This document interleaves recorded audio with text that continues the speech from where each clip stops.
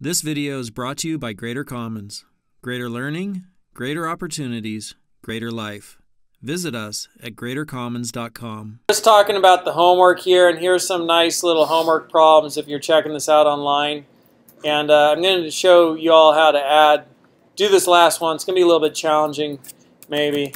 And so at the playground, I'm going to create a type person struct, and then give it some first string and last string. And then down here I'm going to create some values of type person.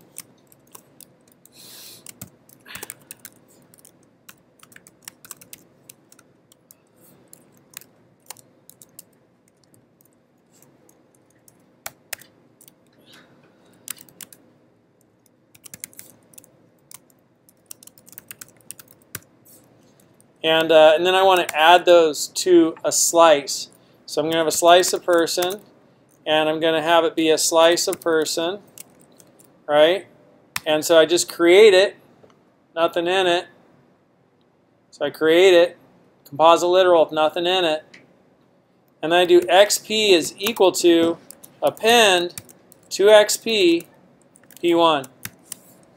xp is equal to append to xp p2. And if I print, oops, I got to do X there. Oh, hit C again. And then if I do a print line, gave me a slice of person.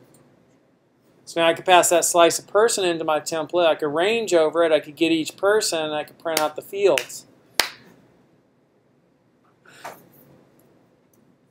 So this is new to you, append here. So XP is a type slice of person. So when you append takes a slice and then a value of the type that's stored in that slice. And then it assigns it to a new slice. But I'm just reassigning it back to that variable because it's of that type. And I'm overwriting everything that was there before each time. And so what happens is the stuff on the right happens first, and then it's assigned to what's on the left. So I get all the values out of there, add this value, right, to these values, and then store it in that variable again. So I'll take this code here, copy it. I'm going to add that in as a little helper reminder for you.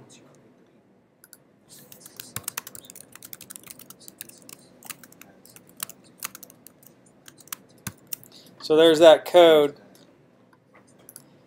for y'all to take a look at. So I think that's a good stopping point for tonight.